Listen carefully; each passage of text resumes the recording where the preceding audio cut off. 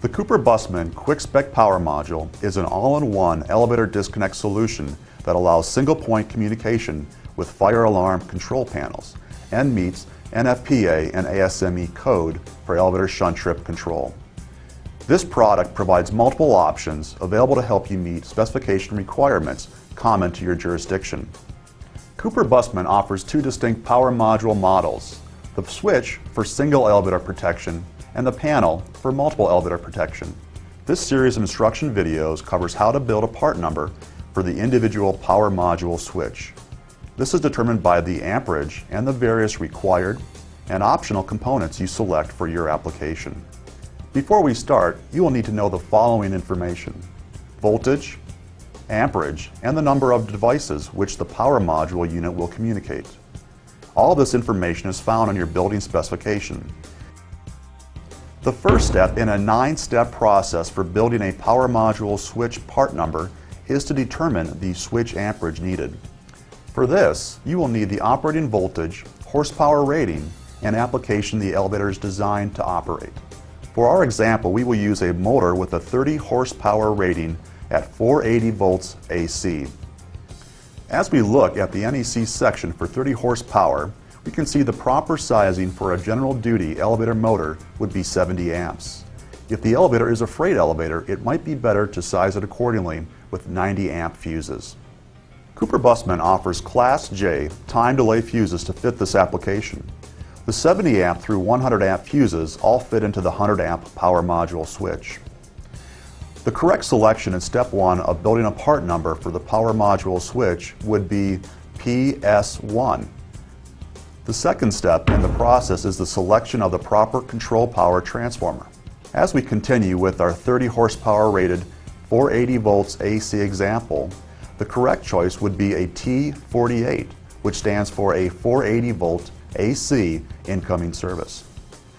In step 3, by far the most common selection is the R1 code in order to power the fire safety interface relay with 120 volts AC. This is very convenient because Bussmann already supplies a power control transformer in every power module. The voltage will be stepped down from your incoming voltage to the needed 120 volts AC.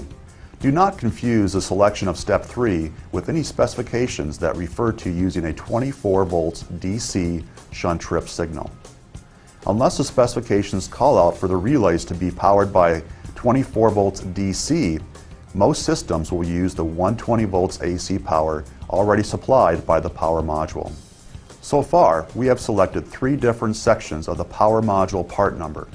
One very convenient feature is the ability for the mechanic or inspector to check operation of the shunt trip device on site at the panel location.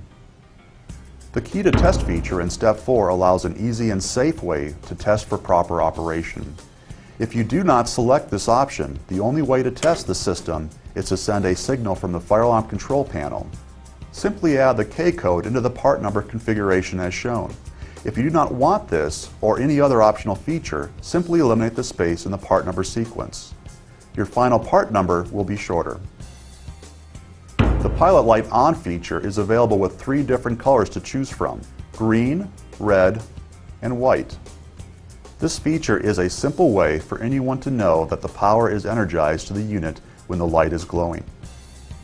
We will simply add the G code into our example part number configuration. Step 6 partly depends on your local code requirements for isolated neutral lug. We offer different options to match the load configuration of each power module. If your local code jurisdiction requires this feature, simply add the code that corresponds to the power module amperage chosen in step 1.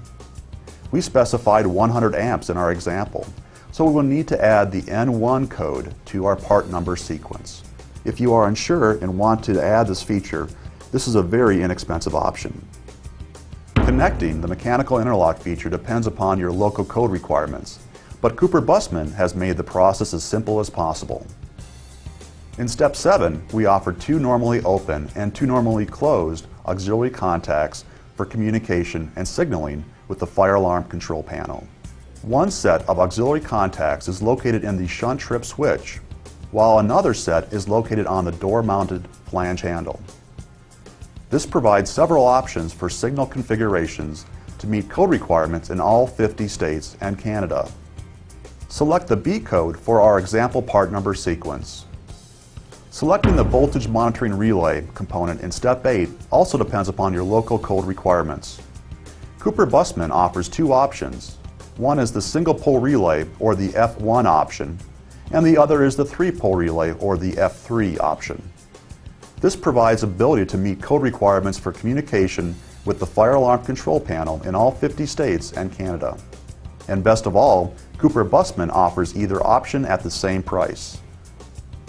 For our example, we will add the F3 code to our part number sequence.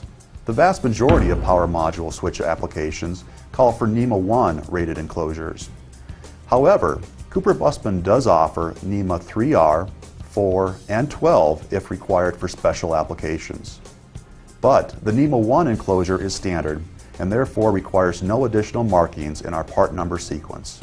For our example, we will select a NEMA 1 enclosure, and so our part number is complete.